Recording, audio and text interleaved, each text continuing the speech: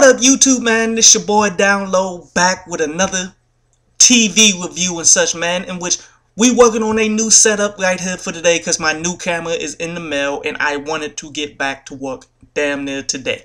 But anyway, wanted to talk about this series, Better Call Saul, for those of you who haven't seen it. It's the spin-off to Breaking Bad, but yet it's a prelude. It's pretty much taking you back to the most crooked lawyer since Levy from The Wire and such, man, and which is very interesting to see this type of shit, man, because real talk, it shows you how these lawyers come up in the game, man, how there's a separation between the lawyers that you go to if you are like a criminal for real to get you connected, and the lawyers that you go to pretty much get you off. Shows like this show where all of the money tends to go, like when drug dealers pay their lawyers to do stuff for them, like clean their money and such, man. Shows like this explain that. It is very informative. Now, a lot of people, they really don't like this show as well as Breaking Bad and such, man, in which the common thing that I hear about it is the show is too slow, it's too long, it's too drawn out and such, man.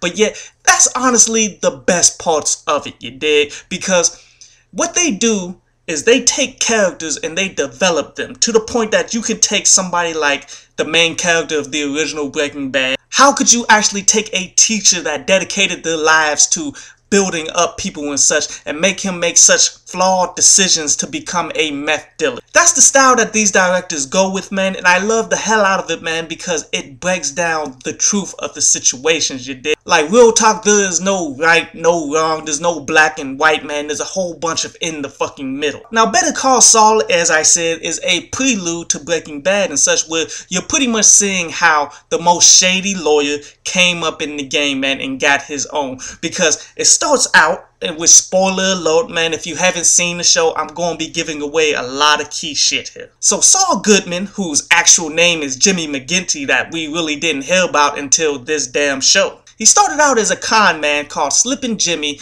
outside of Chicago and such, where he made a decent little living and such. He gets caught up in the game because of his ex-wife was sleeping with a mobster, pretty much, in which, to get back at this mobster, he took a shit in the sunroof of the car that he was driving, not knowing that there was children in the back giving him a sexual assault type charge and shit.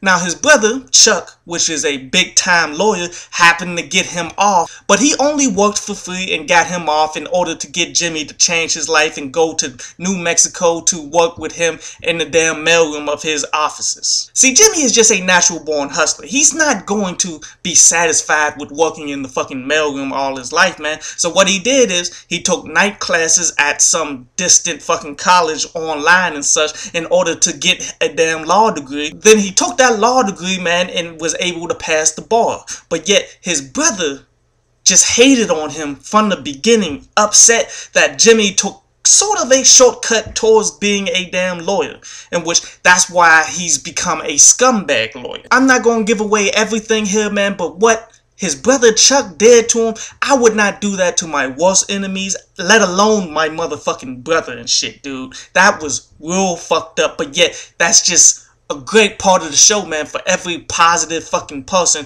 there's always something negative about him. So Jimmy was taking care of this guy once he had a psychotic break for like over a fucking year, and then he's still going to shit on him no matter what way he turned. See, that betrayal pretty much pushed him to being the damn shady lawyer, because at that time he was trying to do the right damn thing. He actually turned over $1 million fucking to the law, when Saul Goodman in Breaking Bad never would have done that shit. Guaranteed. But yet, this isn't just his origin story as well, man, because Mike from Breaking Bad, pretty much a PI slash hitman and all of that shit, man. You get to see what made him into who he is and why he's there in New Mexico when he came from fucking Philly. See, overall, the complexities of the individual characters, man, that's what makes this show so damn great. For those who complained that Breaking Bad didn't have much action, you're not really gonna get much action here either, because these are tales of a fucking lawyer. But yet, it's still the truth about every individual character and the situations being brought up, man.